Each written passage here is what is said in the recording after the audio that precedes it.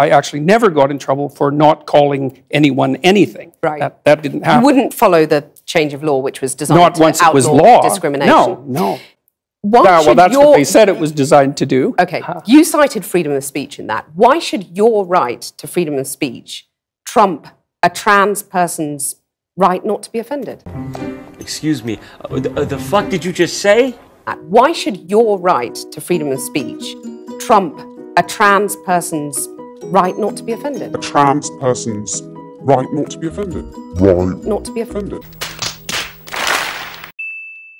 Because facts over feelings.